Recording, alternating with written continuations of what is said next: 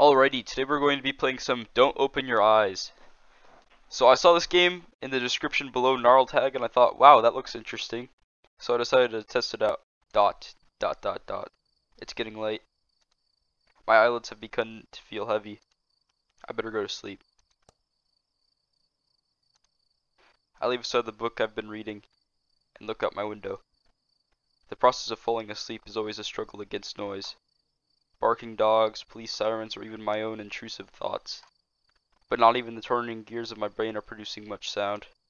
Tonight is just oddly quiet. Quiet.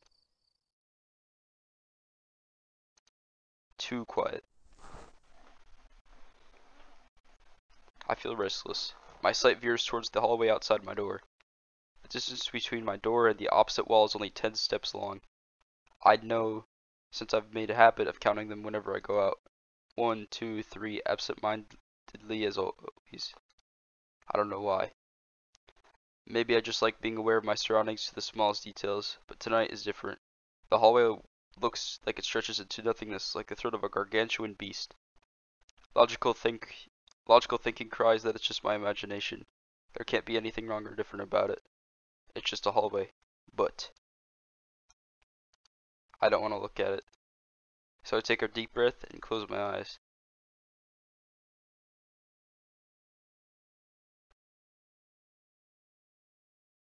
In my room, there's a bed. In my room, there's a wardrobe. In my room, there's pictures framed on the wall. My room is a part of myself. It's a world I know like the back of my hand.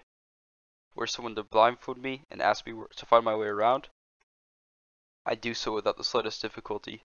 As long as nothing changes to having my eyes closed makes no difference. In this room I can always find what I want to find. Because in this room I know how everything looks. I need to wake up early tomorrow. I should really try to sleep.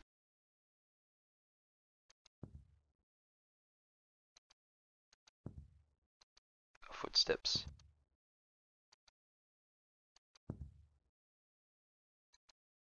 Are those footsteps?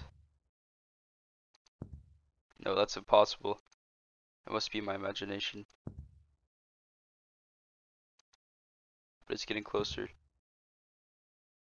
And closer. And closer. And closer. They're gone. Right, there's no way someone could be there. A giant jump scare.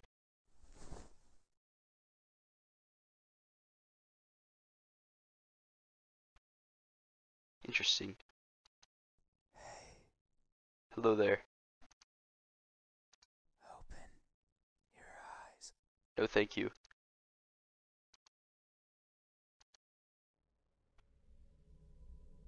Open your eyes. Look at me.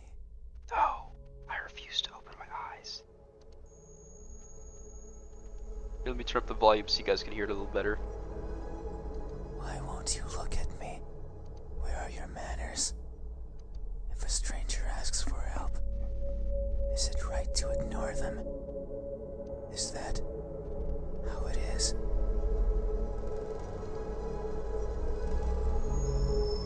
I will share a secret with you.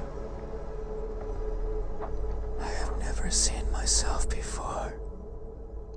I don't know if my face is ugly. I don't know the color of my skin. I don't know if I'm even here. That is why I need you to open your eyes, so you can tell me how I look. But I'm also shy, so I might hide the moment you do. You won't find me anywhere, and soon you will forget, like a faded dream. I know you're not asleep. You listen with those tiny ears of yours. They look so fragile, like I could almost grab them. Put my fingers around Hey yo. It's It's his month. It's his and month. tear them off. If I do, will you scream? Will I hear your voice? Is he genuinely gonna tear them off? It was a joke. Alright. I'm joking. Ha ha ha ha ha. Don't be scared. Okay, bro. Hey. How do you think my eyes look when our cases finally meet? What will you find? I have a feeling if I open my eyes, he's gonna eat my face or some shit. Answer me. How about you answer some bitches? Oh. They look lost.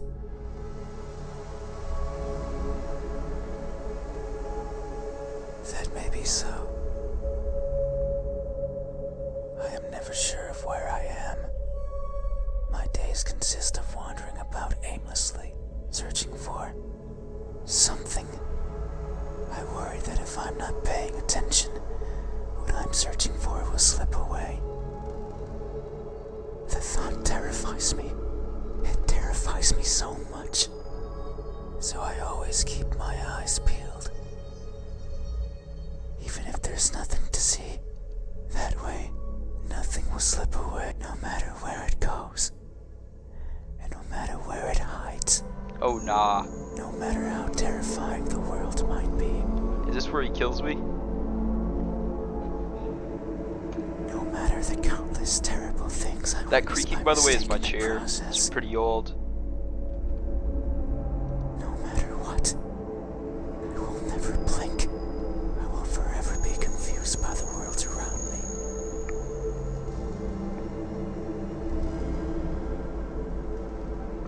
I will forever be lost.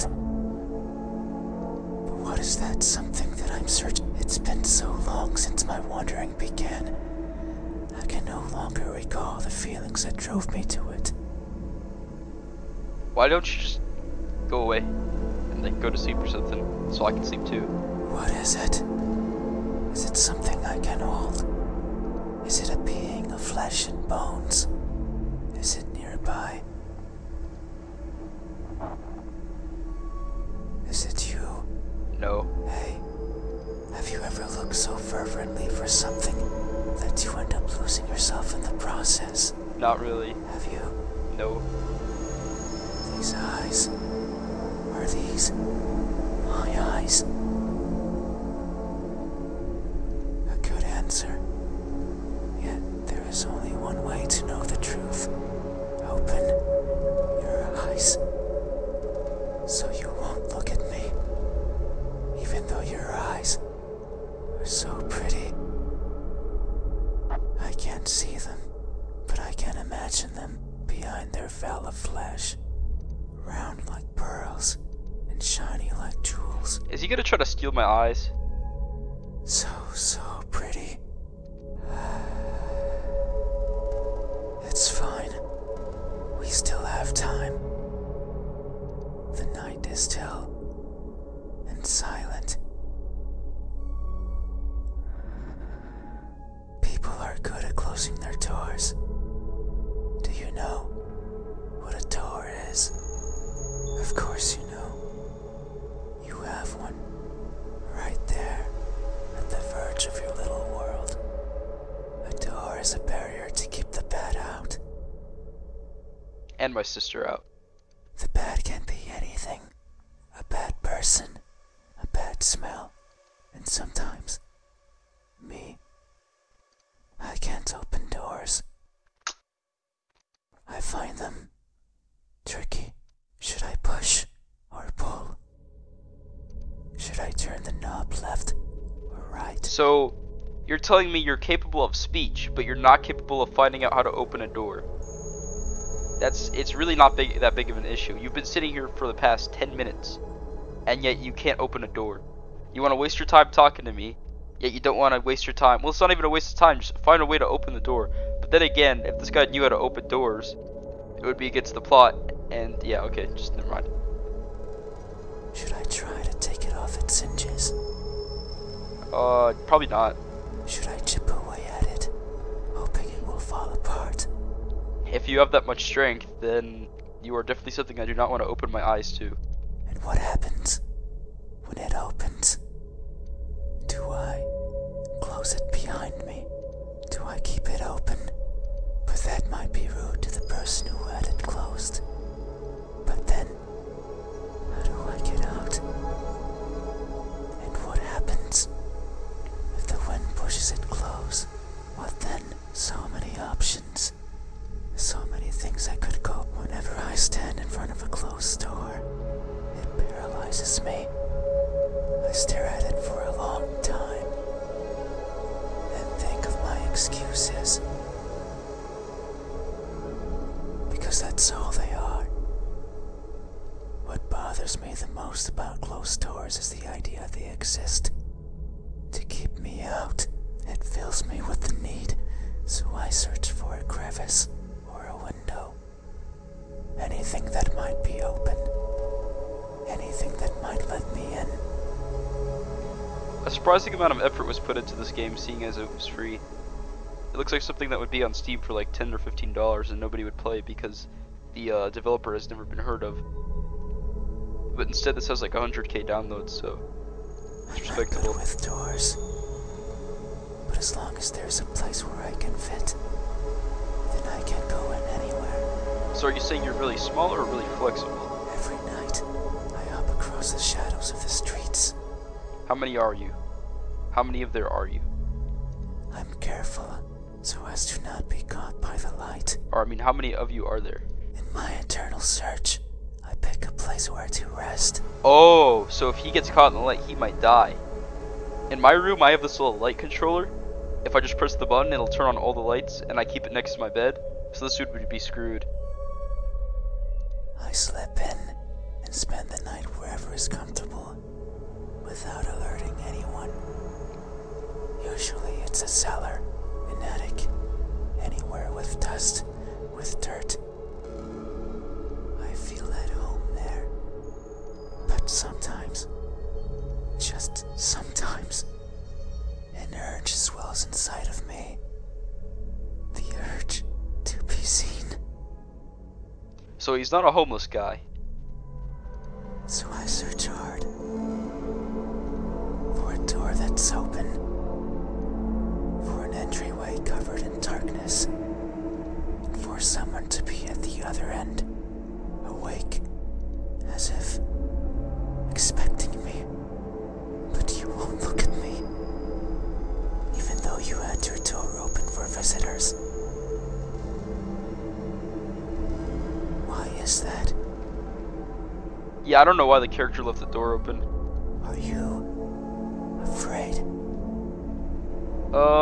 Perhaps you are a random stranger in my room, and you're telling me to open my eyes, and you refuse to do anything to me until I open my eyes, hinting to the fact that you want to murder me if I open my eyes, and you said that you were shy yourself, so what reason is there for me to open my eyes? You won't see me, I won't see you, because you'll be hiding away. Do I scare you?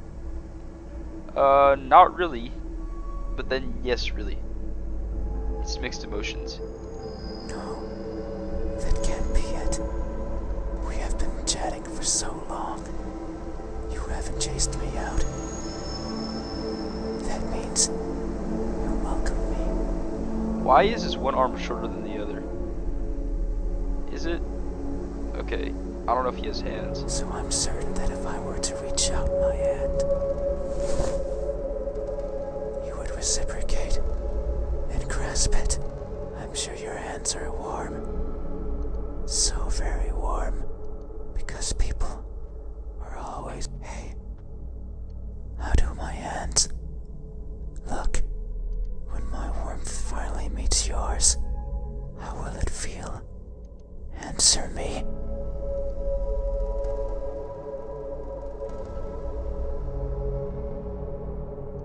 They look tired. Those don't really look like tired hands. I'm gonna be honest. That may be so. Great, my chair is making the noises again. These fingers of mine have touched so many things. Okay then. They are always stretching forwards, reaching out for something.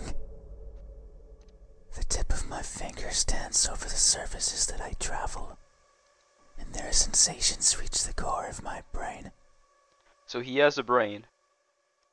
Be it the softness He's not like a ghost of the or first anything. spring flowers, I mean, we already confirmed that, but you know. or the roughness of a wall made out of rubbish.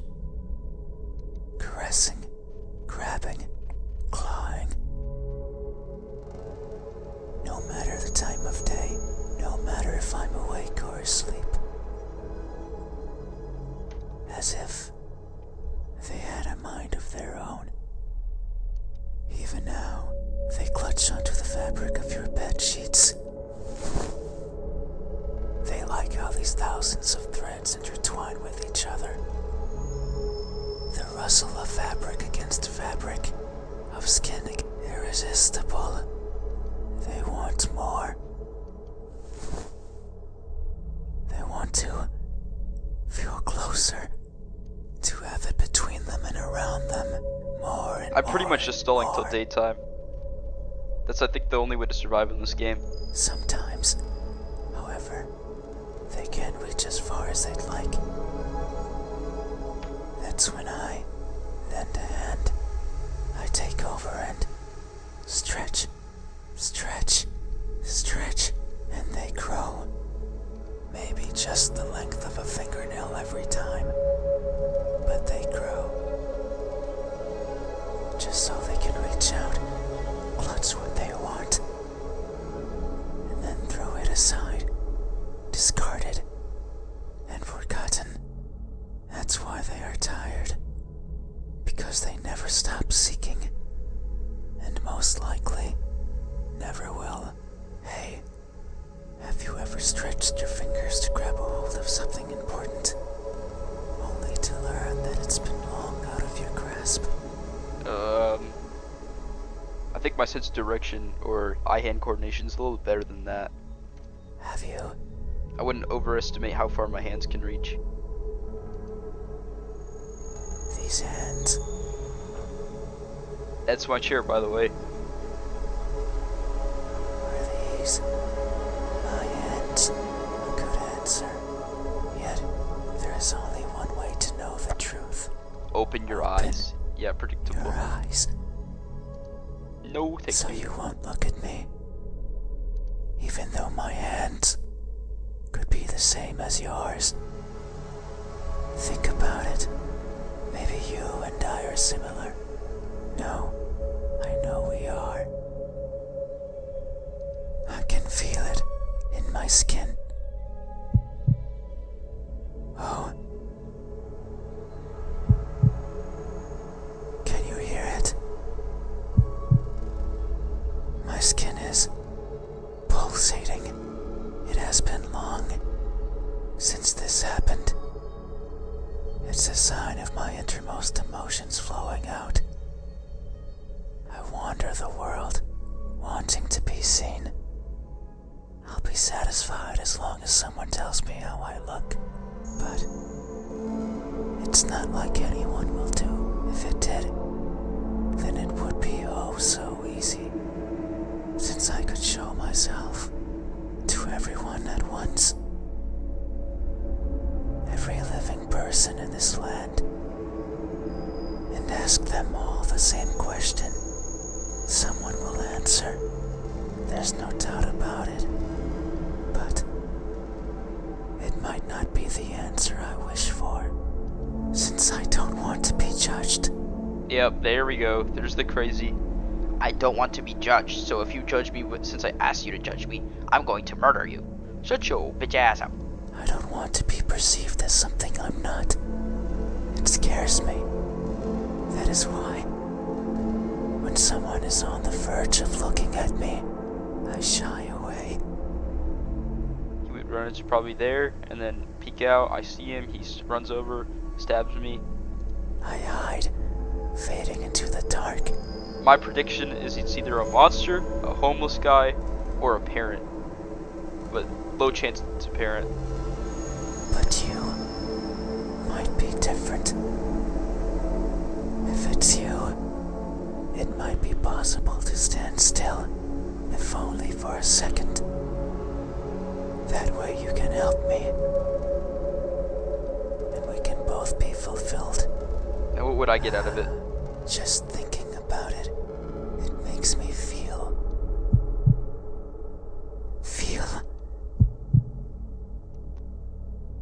something. I cannot describe it. I am not good with words. There was a person in my past who taught me to speak like a person. They were not good at it either. And thinking back on it, they certainly didn't enjoy it. Alright, I'm gonna end the first part off there. The second part will be in the description down below. And thanks for watching. See you later.